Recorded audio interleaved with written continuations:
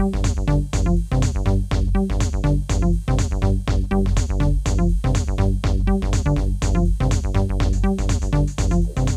this is how the tomatoes looked 3 weeks ago, just after I potted them into the big pots, you might remember. And this is how they are now. And you can see that they've grown quite considerably.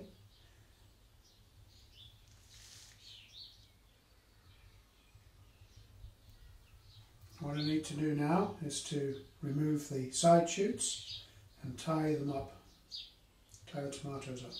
So I'm just going to show you that just now. Now if we look on this particular plant, you can see in here there are side shoots.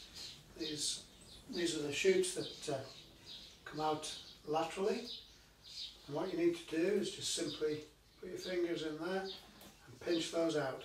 Take out the entire shoot. Looks like you're removing a lot of the plant, but it does a lot of good. So I'm going to take out all of these side shoots on this plant.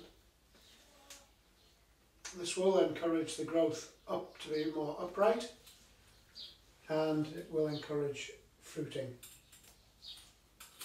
So I take out all of these side shoots, even the little ones at the top here.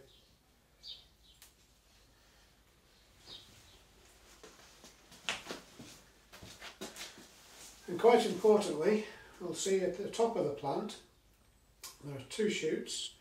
There's this one here which is going up the main stem. You can see it's further up, so that's the one we want to keep. This shoot here is a side shoot, so he has to come out.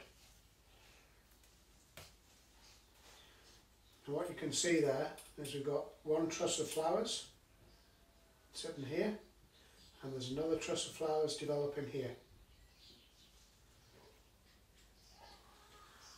What I'm going to do now is take a piece of string and just tie the tomato plant to the cane. So I get a loop like that, just tie it around the cane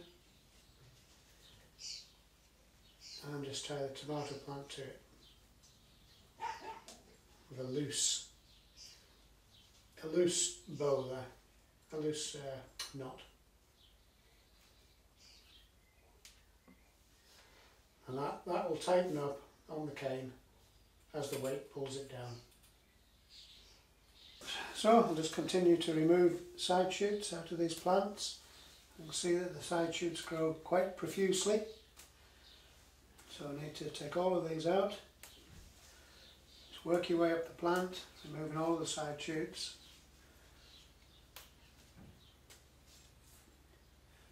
And there we can see we've got a first truss on this plant. The second truss just forming there, right at the top. Well, that's all of the side shoots removed from the tomatoes, and they're all tied up to the canes now. So there's the side shoots, all in the bucket there. So what I'm going to do is put those on the compost heap. And you can see that with each of these I've got just one tie on each plant. The plants are about, I don't know, about 15 inches high, something like that.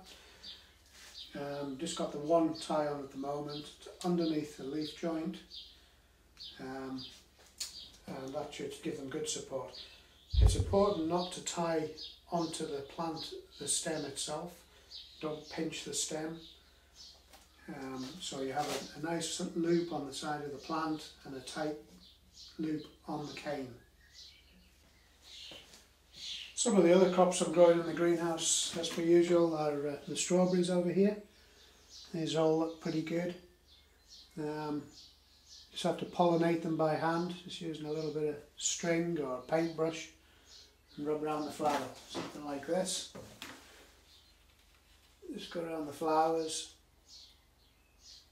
and it just helps to set if there's no insects getting into the greenhouse. Although I think there are quite a few in here. So you can just go around like that, and that will help to pollinate them.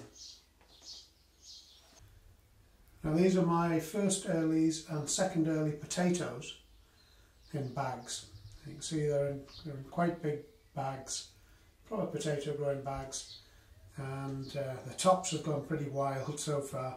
So I'm really wanting to get these outside, but we still have a danger of frost It's now the 18th of May and there can still be frost for another 2 weeks. On the bench I have some salad crops that I'm growing. They've been in for about a week and a half and you can see that they're doing pretty well. So it's just a mixture, one of these packets you can buy, a mixture of salad leaves, and I've grown those in the past in the greenhouse, which is ideal, to be honest, because it keeps away all the slugs. You can keep a pest off them. So one great advantage of a polytunnel or a greenhouse. So you have a continual supply of salad leaves.